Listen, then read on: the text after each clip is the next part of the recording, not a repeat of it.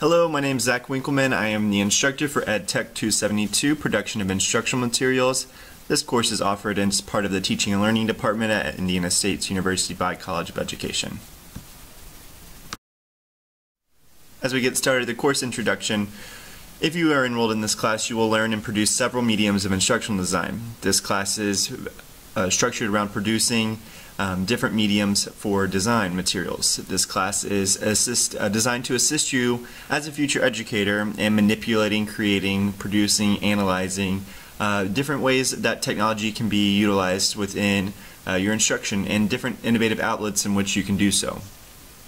We will also ask you to be able to apply some of the knowledge and skills that you've learned in previous classes and within this class to be able to take this information to the next step for future practice.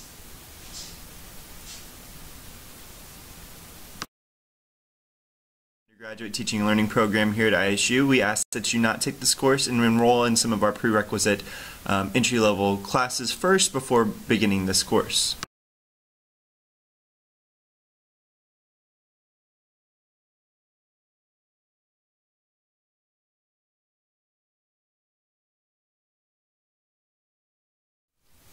Some of these prerequisite courses include Teaching 101, Introduction to Education, Teaching 145, Introduction to Instructional Materials, and EdTech 210, Principles of a Design Process.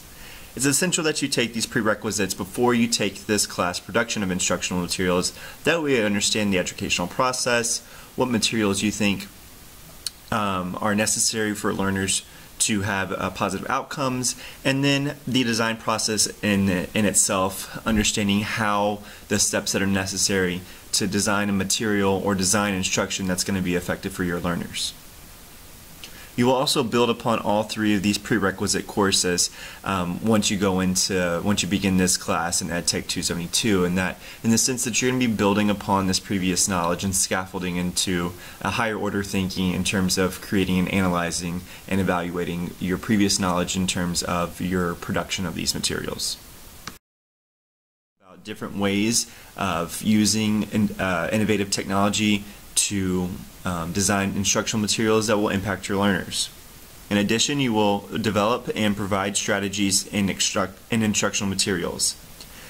Developing and providing these materials will be done through production. So you will take the time in this class to actually produce work that can be included in a portfolio into your future practice and show educators and future employers of what you're capable of doing. Finally, evaluation and assessment is also critical in terms of long-term success. If we look at Bloom's taxonomy, being able to analyze and evaluate information in your work is also critical. This class is going to be built around being able to fail yet succeed. You will evaluate each other and yourself throughout this entire course. That way you're able to reflect upon what you're doing and what you can improve on, as well as what your classmates may improve on.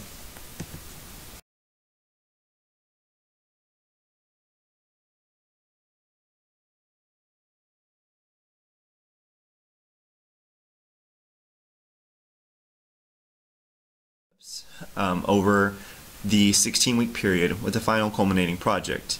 Each module will be independent of each other, yet using the same principles from previous coursework and the same principles in general for the class, focusing on specific different instructional materials platforms. As I said, we are going to focus on your overall success. We'll be using a badge system in terms of the grades. This class will essentially be pass or fail. Either you get an A or you're going to get an F. The way that you get an A for this class is that you get your 3 badges for your 3 modules. So modules 1, 2, and 3, which I'll discuss later. As long as you get the badge for that saying, yes, I was able to do module 1 design, module 2 design, and module 3 design, you are able to then begin the module 4 final culminating project. These badges are not essentially saying you did a good job or you didn't do a good job. It's not saying that you are a C student or an A student. It's saying I understand the process, I was able to produce it, evaluate it myself, and develop something that can be used in future teaching practice. The purpose of this class is to explore, develop, and evaluate. You need to engage in the material and be able to learn from that in the sense that It's not about who made the best one or what one your classmates like the best. It's about designing and using the principles and theories of instructional design to the best of your abilities. Finally, there will be a lot of collaboration within this class. Within the classroom, we will collaborate over journal articles, over readings, previous designs that are readily available through Creative Commons. We'll also collaborate with each other. So once you are able to collaborate with the internet and the third parties, we're also going to collaborate within our own classroom. We're going to talk to each other, get their opinions, their views, and their lenses to how they see the instruction. Finally, you also collaborate with the College of Technology students. These undergraduate students have an expertise in technology. You have an expertise in education. The way that these come together through this class in EdTech 272 is through collaboration. You're able to share your experiences and your backgrounds in order to create instruction that is meaningful for a multitude of learners. So this collaboration is going to be key in terms of future success, and it gives you an opportunity to see group dynamics, teamwork, and how the team approach to learning is going to be effective for you.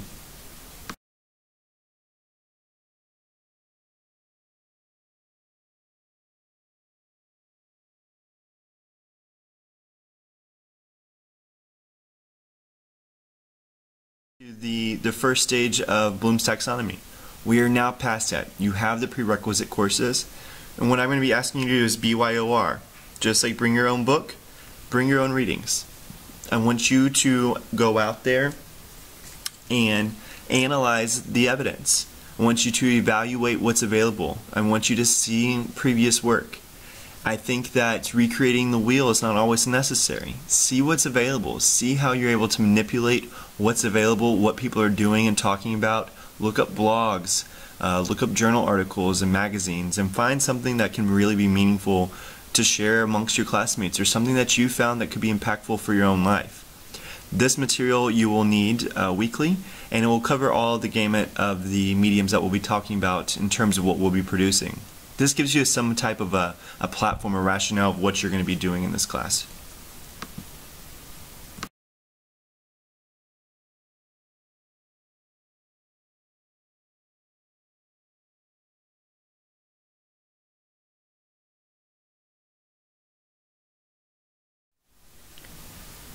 As this is an educational technology class, I must let you know that there is a technology requirement. You are required to have a reliable computer with high-speed internet access and access to the Blackboard site and the library portal through Indiana State. In addition, I would suggest being familiar with several other mediums, which we will get into throughout the class, but keeping an open mind that while technology is difficult to grasp and may take a little bit of time, be understanding and open-minded and collaborate with your peers. Find out what someone is able to do and what someone is not able to do. Find out your strengths and your weaknesses amongst your classmates and be able to collaborate and work as a group in terms of creating technology during this class that is meaningful and impactful while developing something that's not going to cause undue stress or on you as a student when you have classmates that are understanding the technology itself.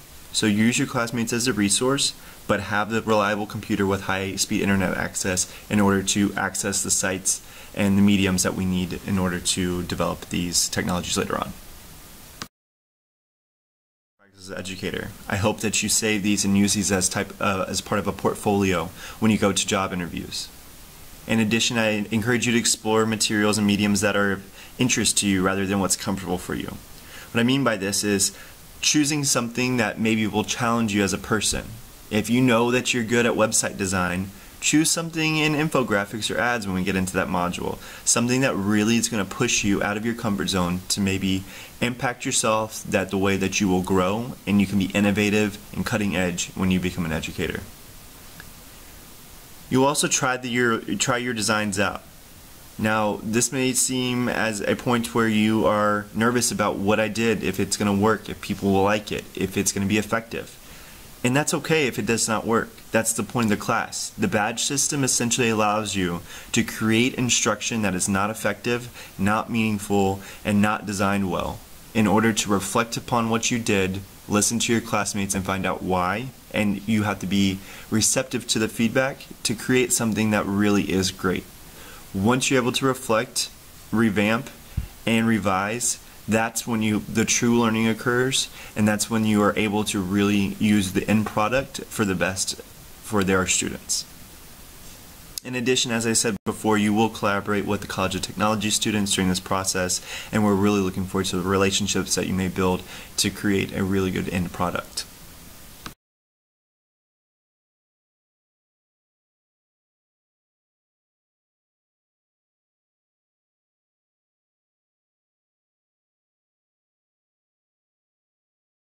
Design or produce instruction for each of these instructional materials. Rather, it's going to be self-selection. This allows you to use your multiple intelligence theory and decide what type of learning style you really fits you best, and see what you as a student are going to benefit from. During Module 1, the first 4 weeks of class, we will cover ads, website design, and infographics. In Module 2, we will cover podcasts, videos, and interactive gaming. Finally, during Module 3, we'll cover virtual reality, robots, and simulation.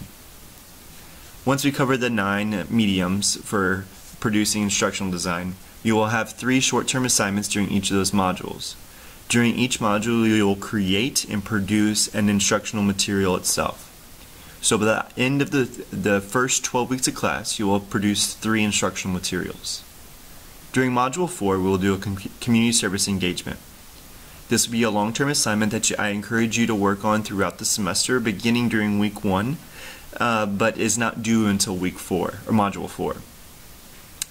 Module 4 will focus directly on your community and service engagement. This is going to give you time in class to discuss with your classmates, reflect upon what you've been doing over the last 3 modules, and create something that's going to be effective for your community and for yourself as a designer.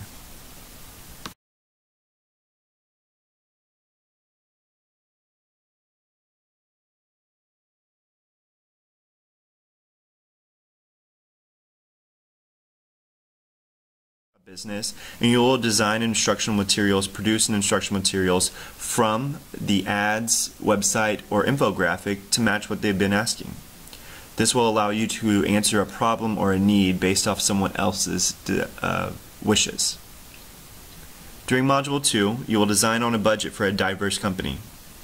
During this, you will have a diverse clientele, whether that be a low-income Title I school, a inner-city school from Chicago, or a bilingual campus. You will then design on a budget using the mediums that we discussed during Module 2 and using limited resources. This is where you're not asking you to go out and buy interactive gaming or buy audio podcasts, but finding out how you're able to maximize the resources that are available while doing this on a budget.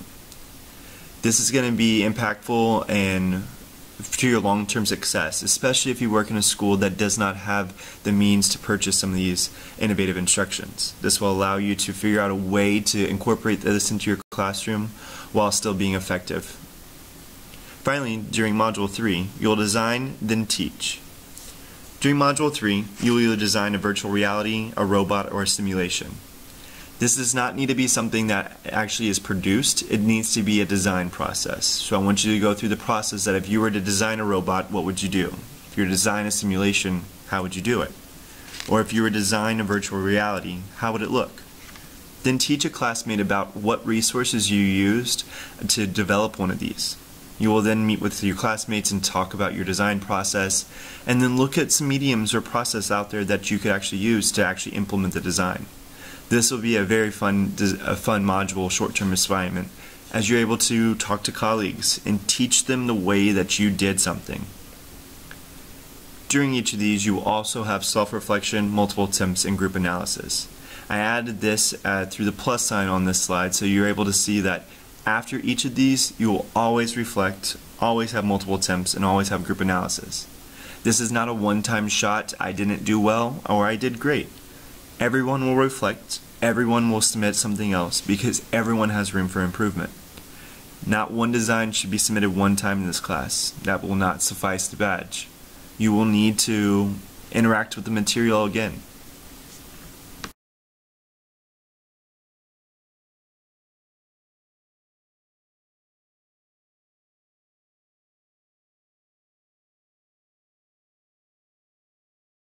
that we have identified within the Terre Haute community.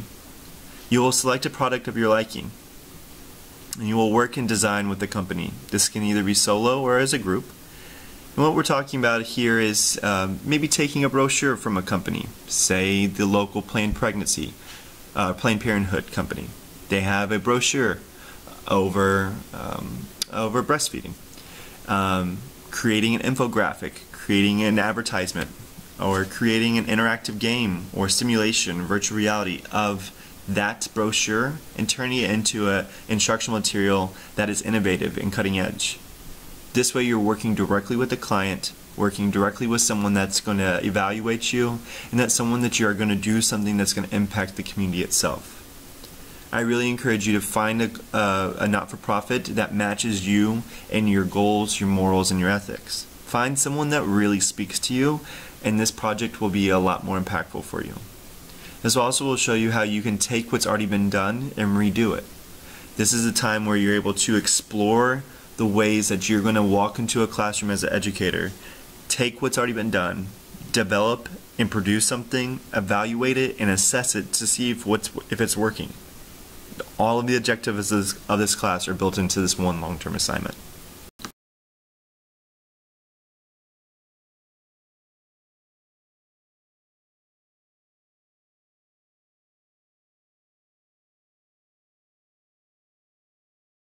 Analyzing and evaluating.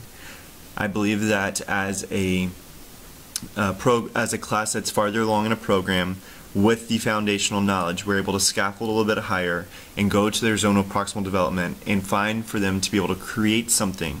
As the class is called Production of Instructional Materials, I want them to make stuff. I want them to have a design or a material at the outcome of this class. And rather than just having one and having a small approach, letting a student choose is also very important to me. Reflection in action is something that I pulled from the text, the Design and Educational Technology by Hokanson and Givens. Reflection in action allows students to continuously look back on their work, think about what they've done, and analyze it, yet not stopping there. This is where my badge system comes into this class. The badge system allows a student to do reflection in action. It allows them to not to get a grade and to not be held accountable for their first attempt. As many people would find out that in the real world, you don't only have one attempt. You will turn something in and will have multiple attempts, and you'll get it back from your supervisor and find out that these conversations and these times that are allowed for you to reflect on your work allows you to develop something that's much greater. I also am a fan of universal design for learning. I feel like the ability for a student to choose what they wish also matches the multiple intelligence theory, which is pictured on the left here. Under UDL and the MI theory, both of these will focus on allowing the student to choose a medium that they wish. While I think that all students should explore virtual reality, I don't think that virtual reality matches what all students may want to do. The way I've set up this module has 3 materials per unit, and these materials I will introduce but allow a student to choose one.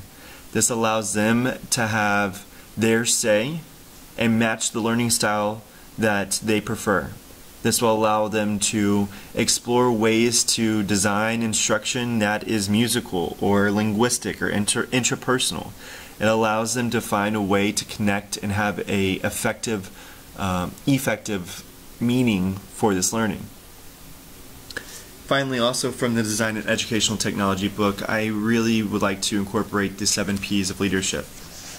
During each module, I think incorporating the 7 Ps and discussing the vision, their strategy, their collaboration, the planning, producing, their behaviors, and their emotional toughness during each of these will develop these people not only into an effective designer and producer of instruction, but someone that is a leader in the field of education and educational technology.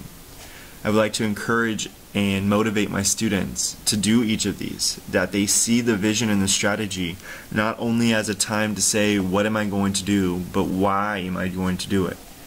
that they are able to see what they are, their personality, and how that comes out through their design.